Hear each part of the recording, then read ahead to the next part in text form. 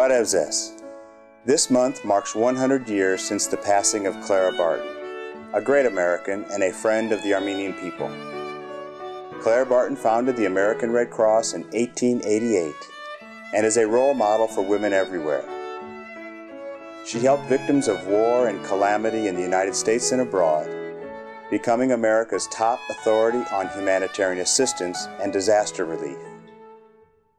In Armenia, those who know of Clara Barton honor her for leading the American Red Cross mission of 1896. That was the year that at the age of 74 she crossed the Atlantic Ocean for Constantinople to help relieve the plight of Armenians who were suffering from massacre, disease, and starvation.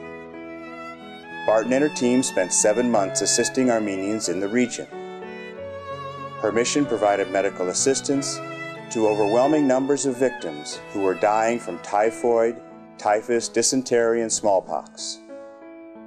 Hundreds of villages also received food, seeds, tools, and cattle.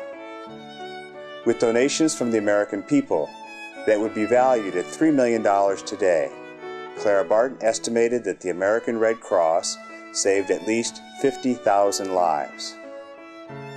In recognition of her efforts, Clara Barton was given awards by Jerusalem, by Cyprus, and Armenia, and was decorated by the Turkish Sultan.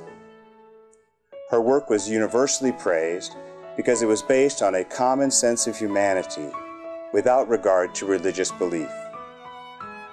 100 years after her death, we still remember Clara Barton.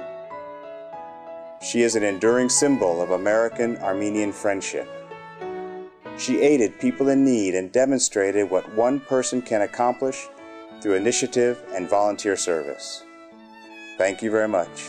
Եկեք հիշենք մեծ Ամերիկուհի եւ հայ ազգի բարեկամ Clara Bartonին.